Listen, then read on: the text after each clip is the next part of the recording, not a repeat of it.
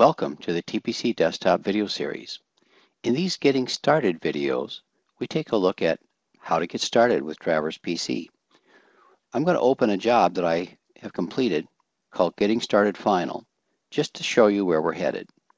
We're going to show you how to enter the deed that we're showing here for the property, how to enter some field data where we tied some corners of the house shown here. We're going to show you how to tape the house and enter that tape information into a Traverse to draw the house for us and check its closure. Then we're going to show you how to come in and basically put together this mortgage inspection survey and produce this final map. Now there's an awful lot that we can do to show you how to get started with Traverse PC. In fact, whenever we come to one of these getting started sessions, honestly, we kind of feel like a mosquito in a nudist colony. We know what to do, we just don't know where to begin.